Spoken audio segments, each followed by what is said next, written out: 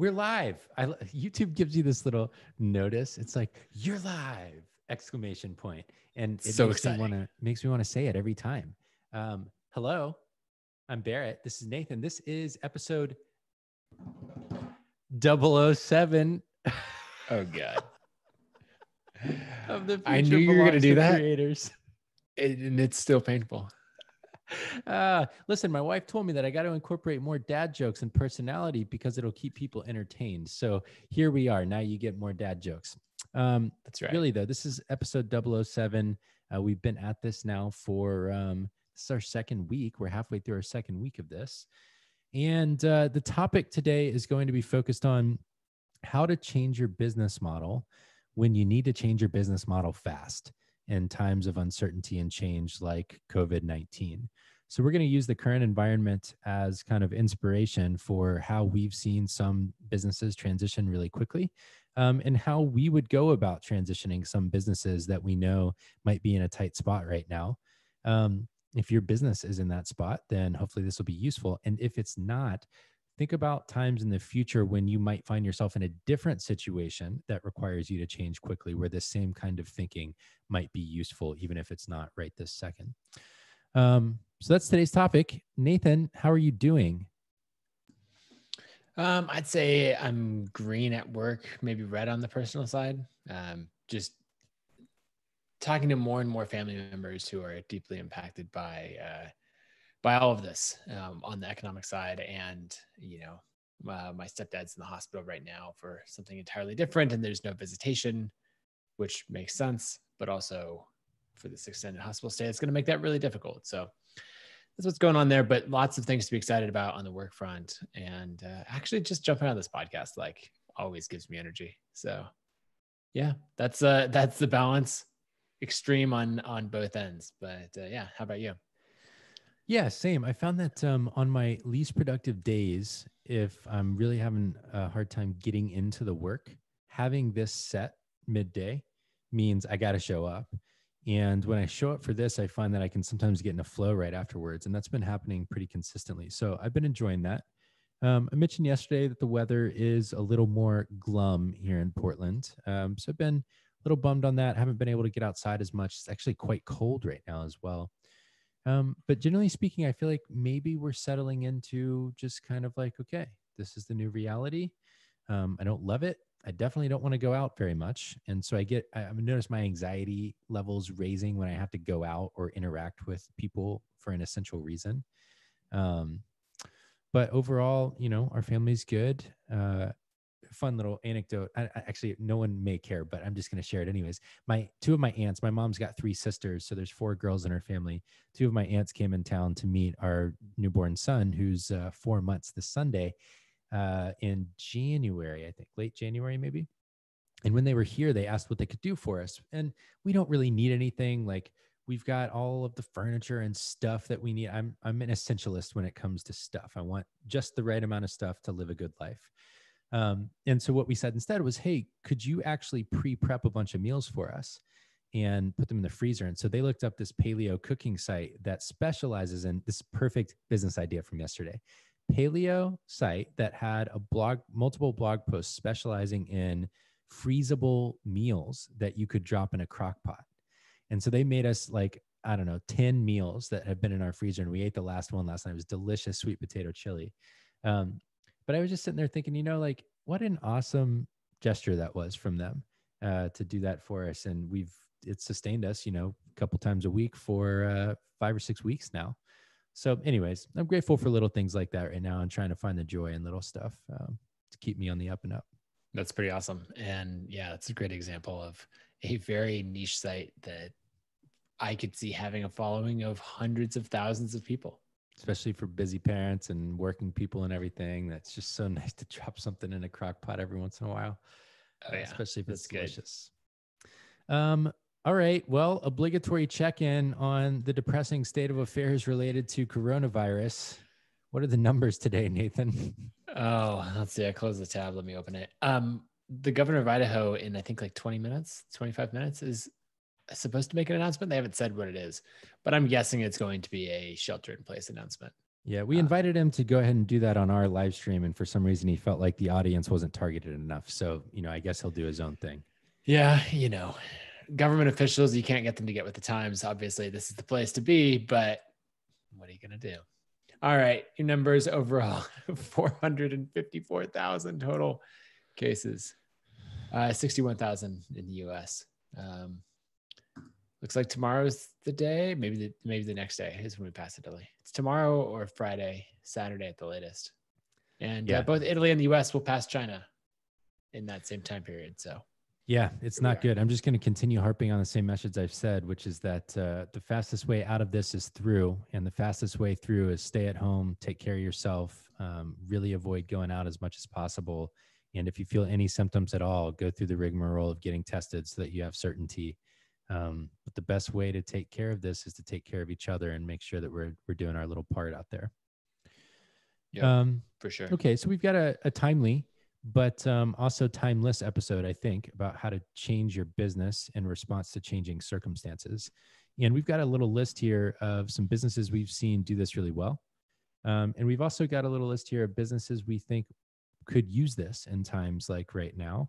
We're going to share some ideas about how they might adjust to continue, really with the focus on continuing to earn a good living during a really uncertain time so that you don't just have to curl up in a ball and wait for it to be over.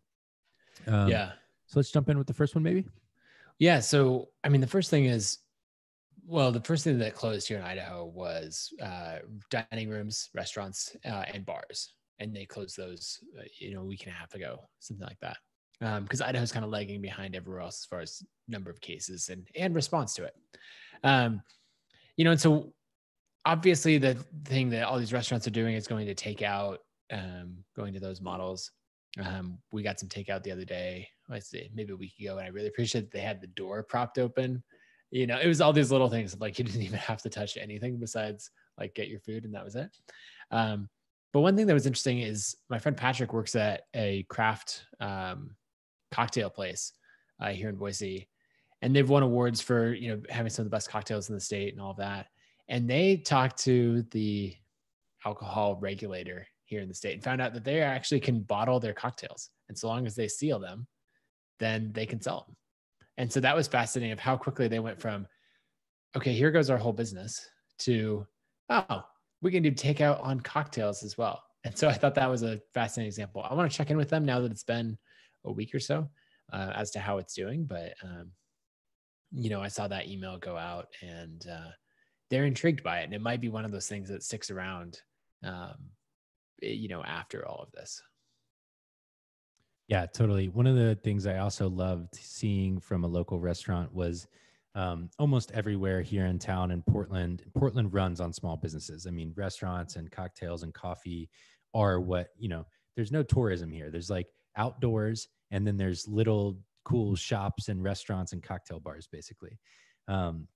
Almost everyone laid everyone off pretty much immediately. And in a lot of cases, that was the right move so that people could go ahead and get on unemployment and get out and ahead of the big influx there. And then ideally they'll get hired back later. But in order to get hired back, these businesses have to make it. They have to keep cash in the bank long enough to just pay rent and the essentials between now and whenever they can open back up. Because you've got the owners as well, who in many cases with restaurant and food establishments, they're not big pocket type people. They're people who care a lot about the food or the drinks or whatever, and they got into it for that. And so they've got to make it too, and they've got to figure out how to make money. So a couple of restaurants here in town did a couple of really smart things. The first thing was they, after laying off their people, they kept the essential kitchen staff, and they went to a 1 dish a day menu. And so it was like amazing food, but you could only order one thing, and they did one thing really well every day. And so they limited their cost by only having to buy a limited number of ingredients, and they just made it super simple. And so a lot of them were just doing like, message me on Instagram, pay me by Venmo. And it was just the grittiest, scrappiest way to get delicious food out the door in the hands of people who wanted to support them. And I loved seeing it because it creates a little bit of a template for something they could do later in a more refined way, but it also just gets cash in the door right now. And that's the most important thing, to stay alive so that they can employ people again at some point. I love that. The other thing I saw was there's a local coffee company run by a couple of my buddies here called Good Coffee. And they've always had, well, always for the past couple of years, they've had a roastery where they roast their own beans, and that's what they serve in their shops. And they've had an online business presence. And I just had lunch with the owner, I don't know, 6 weeks ago, right before all of this came in, and we were talking about e-commerce being this big new opportunity for them that they need to kind of try and figure out. And so for them, they were already kind of set up where they could sell beans and bottled drinks online. They just weren't focusing on it. And so this provided the impetus for them to say, all right, we better ramp this thing up because the shops aren't doing the same kind of revenue, even though they can do to-go stuff. So let's get going on the e-commerce thing. And so it was interesting to see that there's a big difference between being set up to take advantage of this. And I say take advantage in a very businessy kind of way. I don't mean take advantage of anyone. I mean more like use this as an opportunity rather than something to be fearful of. And then there's the businesses who really just have to get scrappy and respond the best they can. Yeah. And I think that's what we're seeing in a lot of places. And I love that you clarified the take advantage, because I think that the overall point that we want to make as you're looking to make these changes in your business is that it's not a zero-sum game. If you get, your job is to keep your business alive and to push forward and to innovate. And in doing so, you're not taking anything away from somebody else. So when we say take advantage of or act quickly or that kind of thing, it's actually benefiting everyone else, because then you'll have money and you'll be spending these other businesses and the economy will function. Whereas right now, or you'll be this voice and this movement towards bringing the economy back to life rather than everything slowing to a halt. But I like that of it being like this forcing function for people that, want to be making some of that pivot. Anyway, you mentioned the Kettlebell studio that, you've been going to, and them getting classes online, but Mark, one of our teammates, was talking about the yoga studio that he goes to and teaches at as well. Going and creating, like getting their online courses done and getting them done really quickly. Like, how long does it take to make a course? If someone, like, my gut feeling would be like, oh, it takes a month, if you really focus on it, you could do it in a month.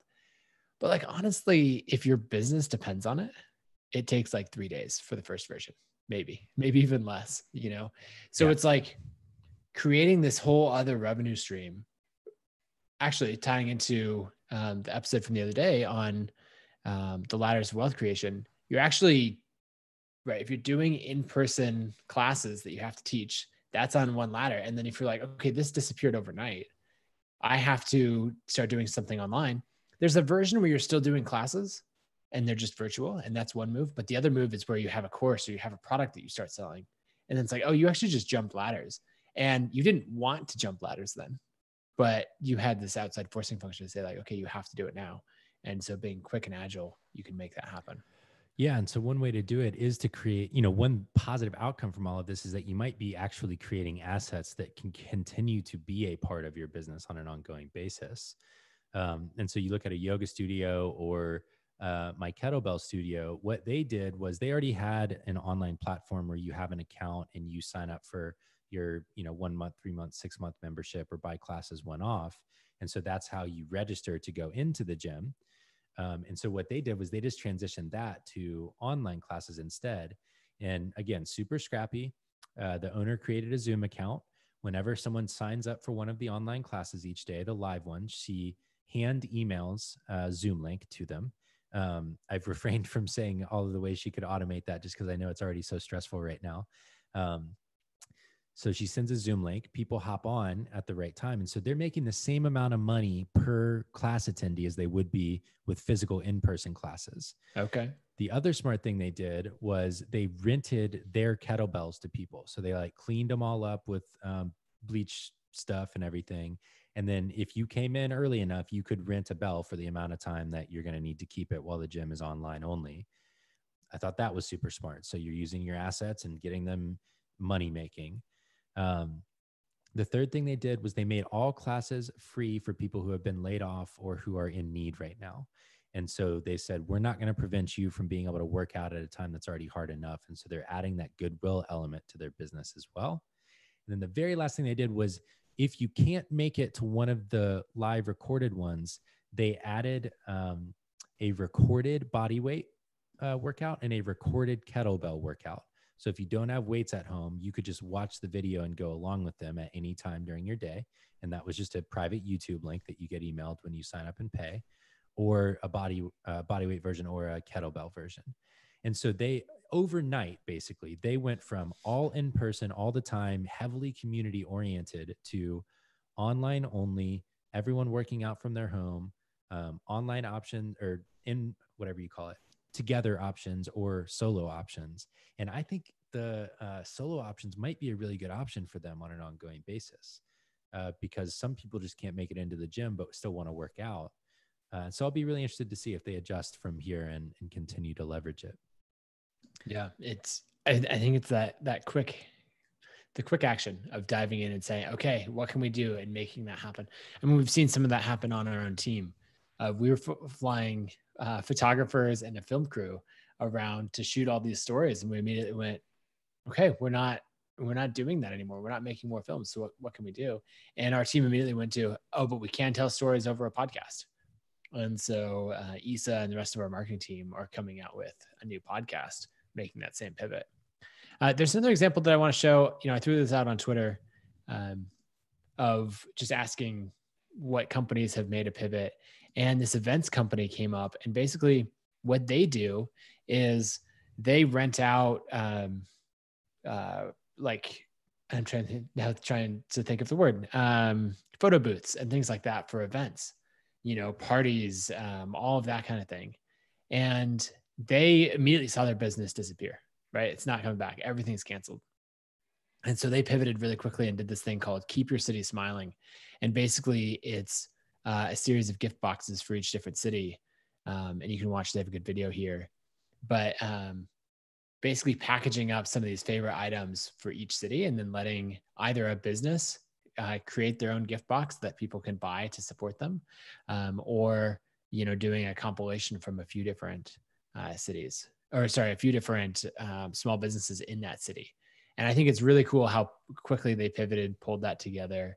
Like the Seattle box here is $75. You can buy that and get whatever items are in there and support those small businesses. So they immediately went, okay, this isn't a temporary thing. This is like, our business disappears completely if we don't change something. And they didn't just shift it online. They changed their business model and launched something new. And it'll be fascinating to see, like, if this is just a moment in time, like they do this for this period, then they go back to their old business, or if maybe this turns into something that's even bigger than what they had before. Yep, for sure. I was having a conversation with a buddy the other day who, events have been ravaged by this whole thing because they were the first thing to go, basically. It kind of started with the bigger conferences. There was a healthcare technology conference that got canceled down in Orlando. My wife was supposed to go to South by Southwest, ended up kind of getting bullied into canceling by the city of Austin. And then it was just waterfall effect from there. And obviously they're big groups of people. I was just reading an article today that they think that a Champions League game in Italy for the tournament was actually like the ground zero for why it spread so fast in that area. Okay. And so there's good reason for why these events have been canceled, right? But as an event organizer or any contractor who relies on events, you've got a big problem, right? So one of our friends is a speaking coach.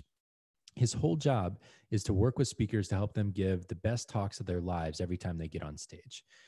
Well, as soon as speaker contracts end up drying up because events get canceled, it has this downstream effect all the way through. And so you get slide designers and speaker coaches and everything else who have their contracts canceled because the speakers aren't making money anymore.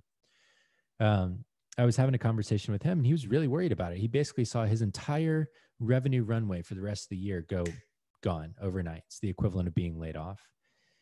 And I said, all right, well, that sucks. Like, that's a really hard spot to be in. I just want to start there. It's really tough when your business dries up, and sometimes you got to sit in that for a minute.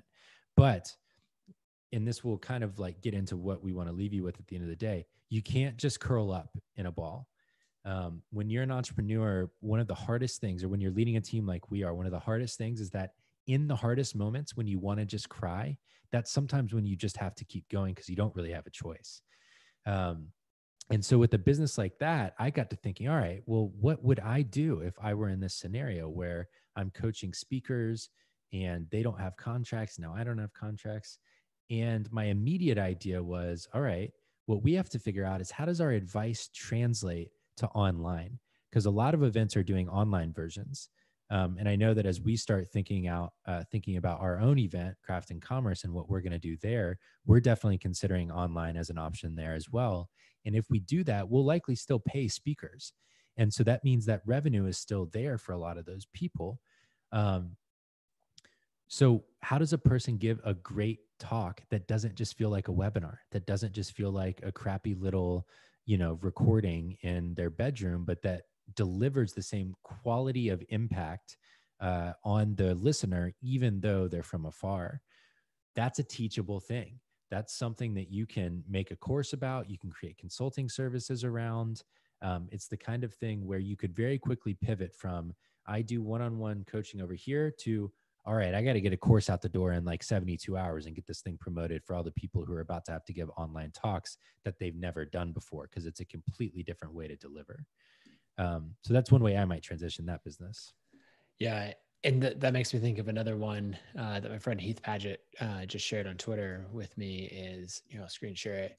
He and his wife, Alyssa, run the RV Entrepreneur Summit, and it's been getting bigger year after year. This year, they were up to 372 attendees, and 6 days out from the event, they made the announcement that they were going virtual.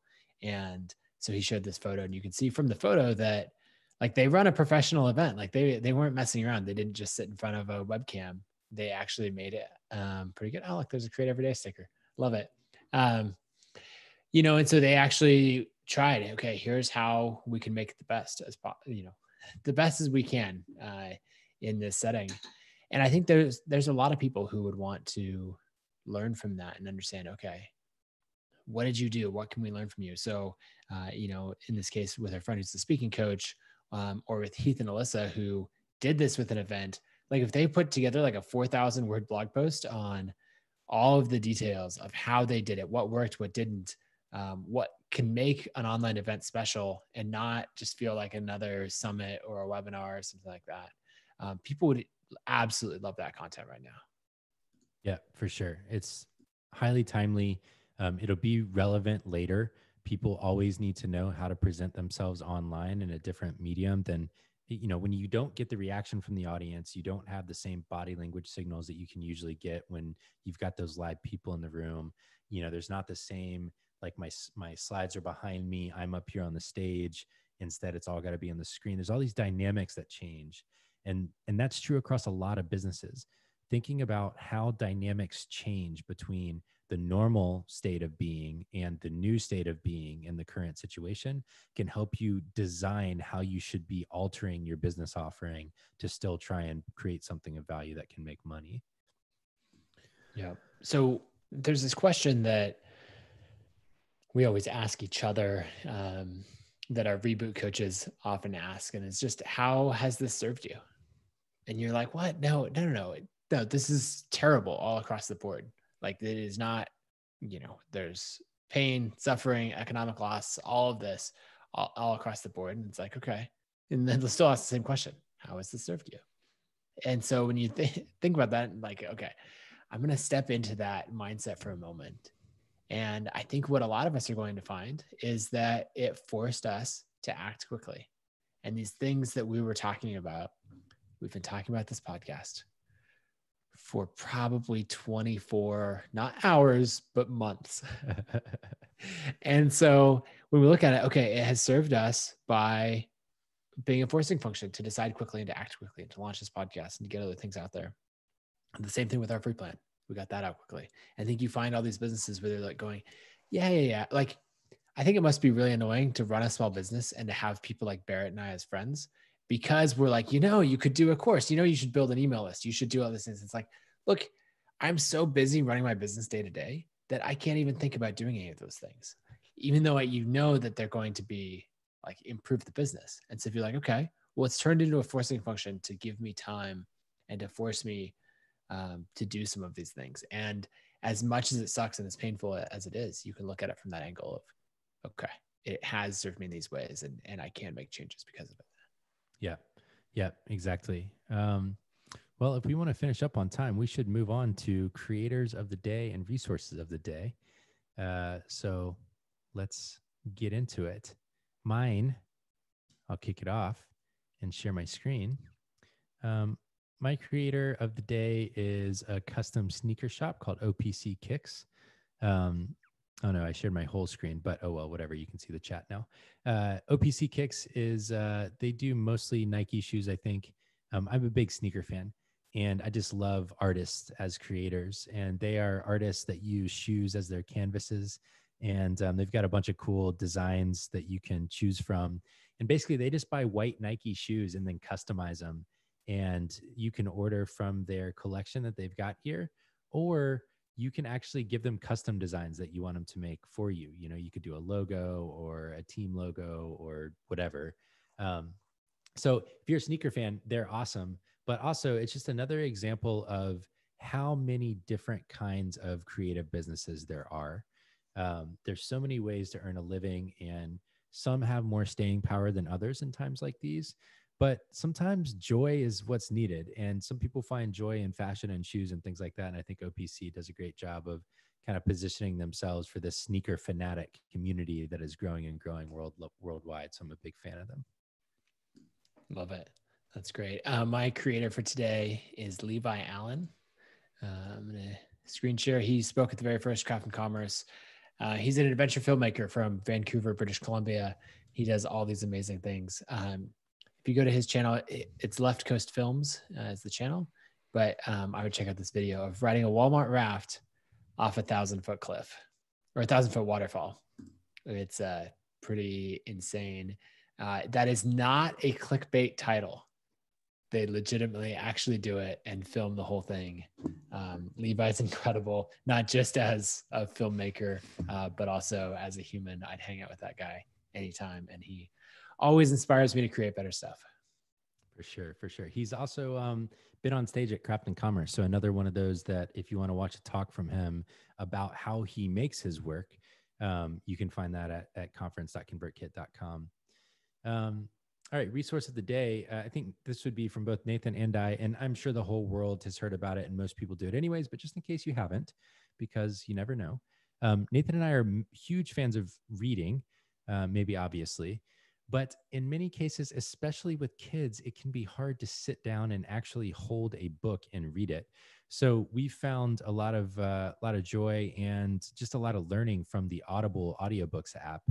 It's been fantastic, and it allows us to listen to a lot more content that ends up creating shared language in our organization and just insight into how different businesses run, how different leaders think, or how history has developed over time, depending on what you choose there. So we're big fans of Audible. Hat tip to libraries.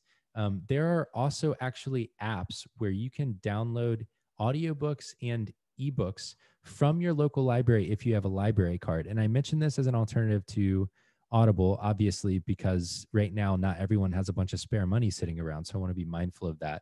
The one that I like is called Libby, Libby. And it's another great way to consume books and audiobooks if you have a library membership. So there's a paid option and a free option. Use this opportunity to learn and to kind of take your mind off things if you've got the capacity for it.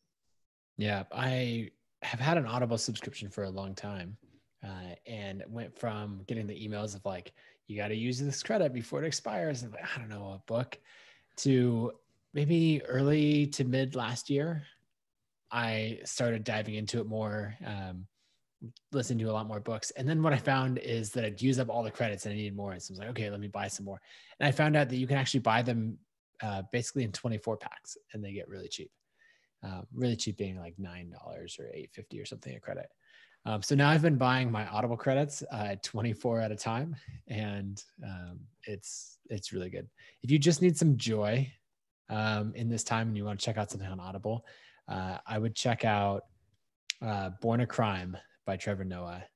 It's like so good on Audible because he does all of the accents, all of the languages, all of the stuff. It's just absolutely fantastic. So check that out. Definitely listen to some more audiobooks. Love that. All right. Our closing thought today, right on time actually, is remember to stay nimble right now. It's a time when it would be really easy if your career is falling apart, if your business is falling apart, to just want to curl up in a ball. And that's totally understandable. There's a lot that's very odd and different about the world right now. But if you can kind of stay in the game and keep your head right, you always have options. There are always ways to adjust from what you've been doing to what's possible, and continue to, if not make the same living that you've been making, at least make up for some of that along the way. And so our message to you today is take the crying time if you need to, and then turn back around and think about how you can adjust in this time of uncertainty so that you come out of it stronger than you were coming in. That's it from us today. Good stuff. See you guys later.